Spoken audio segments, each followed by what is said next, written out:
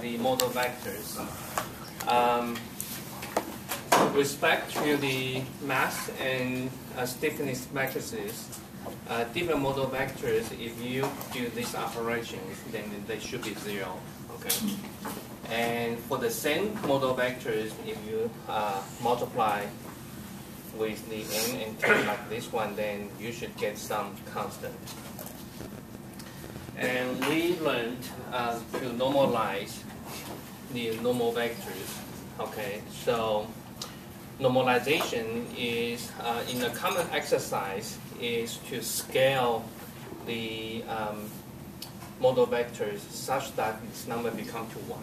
Okay, and from exercise of the homework, if we normalize with respect to 1, then these should be corresponding natural frequencies squared. So that is summarized in this page, okay? And basically this we call the normalized modal vectors, okay? And the two here I box the informations. So basically here is this, we are given any modal vectors and with any scaling factors, okay? Scaling factor here. And I use blue to denote the corresponding normalized vectors, okay?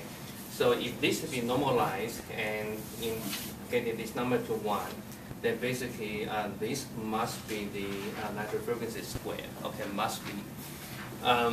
So this is the detailed kind of derivations, and if you like, you can take a look at this one. So today we're going to, based upon those informations, to one more step and to solve the coupled equation of motion. And let me summarize here before we proceed.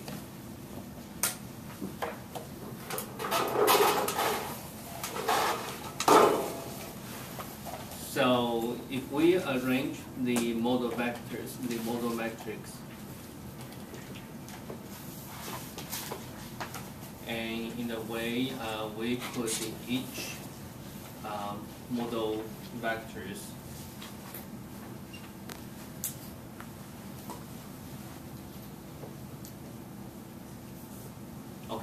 column, we put each modal vectors, normalized modal vectors.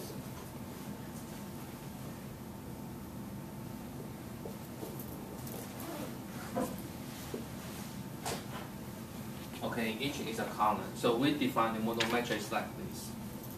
Then the two equations basically can be precisely written like this. Simply transpose M equal to identity matrix.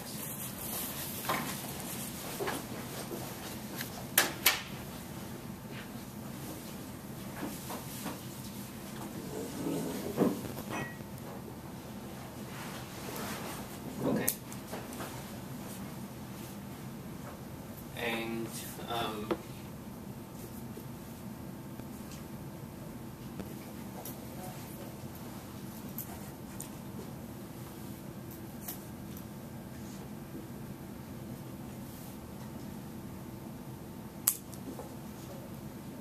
like this. Okay, so with the two properties here, we can try to do some example here. And let me bring up here. Okay, so we can continue. Let me turn off this one and to release the space from the whiteboard.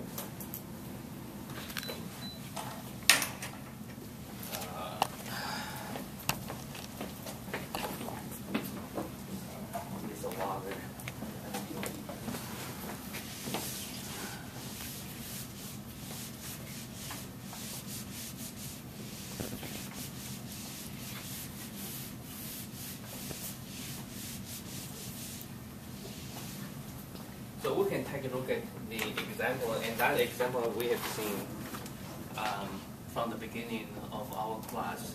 And so if we have a 2-degree freedom system, And this one we've seen before. And the spring constant, this is 30, and the mass is 10, and this is 5, and the mass is 1. And we use this example and in the last lecture hours to demonstrate how to determine the natural frequencies and to demonstrate how to calculate the modal vectors, and even using this one to exercise how to normalize the modal vectors with respect to m. So here, let me rewrite here. So the equations of motion basically is 10, 0, 0, 1, x1 double dot, x2 double dot, plus 30 minus 5 minus 5, 5, x1, x2. And for these free vibrations equal to 0, 0. Okay. And this is what we call the M matrix. And this is, we said the K matrix. Okay, and this is our x dot, and this is vectors and 0. Okay, if we write into matrix form, will be like this. We have learned, and we can quickly repeat here. And from the beginning, we have to solve the eigenvalue problems for the natural frequencies first. So if you remember the natural frequencies, we simply assume the harmonic solutions. Okay, that means x t and equal to the capital X C1, C2.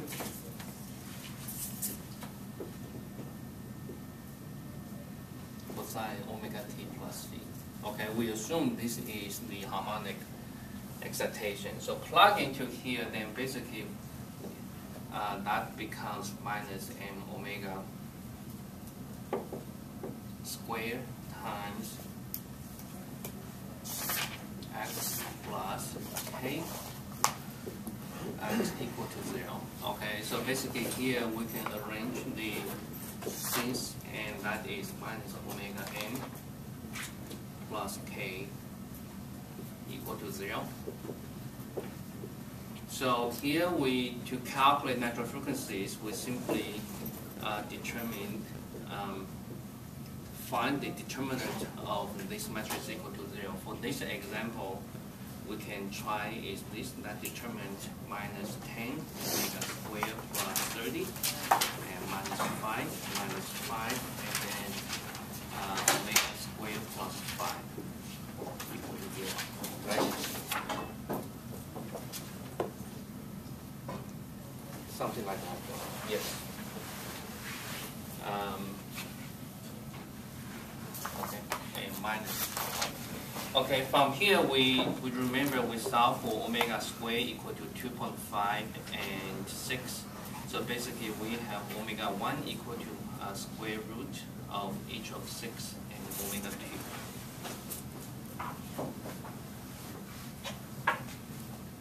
2. Okay, and then the corresponding, the modal vectors, and here, not to repeat, basically that one is equal to 1, 2. The corresponding modal vectors for this one equal to 1 minus 5. Okay, so that is what we have done before. And last time we exercised how to normalize this. So for example, to normalize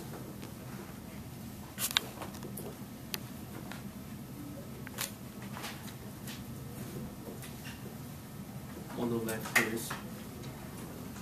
So vectors. So here, for example, for the first modal vectors. Okay, so here with these numbers, and let me use any coefficients alpha. Okay, so alpha is a scaling factors, and we're going to normalize per the requirement is such that the normalized vectors transpose M and normalize vectors equal to 1. Okay, so we use this information. So alpha and transpose equal to 1, 2, and multiply with n 10, 0, 0, 1, and multiply with alpha and 1, 2. Okay, so this one must be equal to 1. So here we have alpha, and so that is becomes alpha squared. And then this implement this one quickly, that one can do.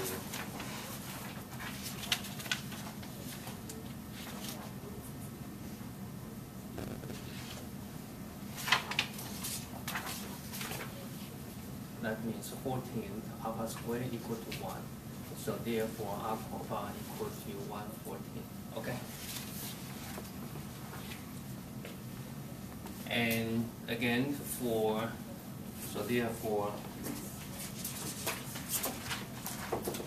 the normalized modal vector 1 and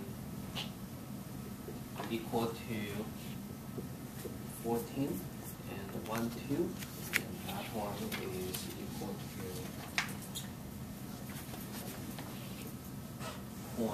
0.2673.5345. Okay. And then for the second modal vectors, and we use different scaling factors, and 1 minus 5. Okay, the same thing. Beta times transpose of the first modal vectors multiply with mass matrix, and then times beta 1 minus 5. Okay. So this one becomes must be equal to 1. So that's a requirement here. So from here we obtained 35 beta squared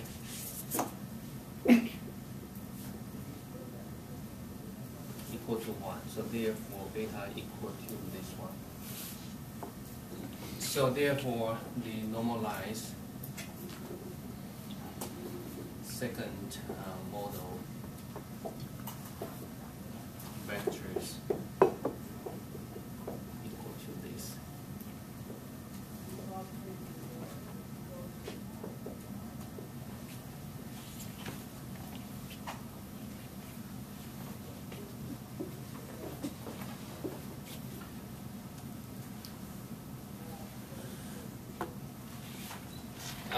Here for my calculations, because I already have some information here, so I like to keep with my keep the noting with my the writing with my notes here. So here I want to make a little bit the options. Okay. So you see from here we solve for beta, and actually we have two options, either positive or minus. Either way will be good, right? Okay, and then usually we take for granted is we like to take positive. But again, here to fit with my notes, because there's a lot of the calculation follow, I don't want to mess up with the things. So here, let me take the beta equal to minus 2. But here I can tell you either take positive or minus, that should be good, as long as keep everything persistent, consistent with the remaining. Okay, so here again I take this one. So if I would take that one, then basically the normalized vectors will be, for example, here that is minus 0.191690 and 0.8452. Okay, so that is my option. So in this way, I will stick with everything with this one. So therefore, from here, then we can see the modal matrix and will become an arrangement of the two calculated normalized vectors. So that one will be becomes 0.26735345 minus 0.90 and 0.8452. Okay, so that is the information we're going to use. So let me mark these equations here. Okay. So with everything in mind, then I'm going to introduce we call the modal analysis.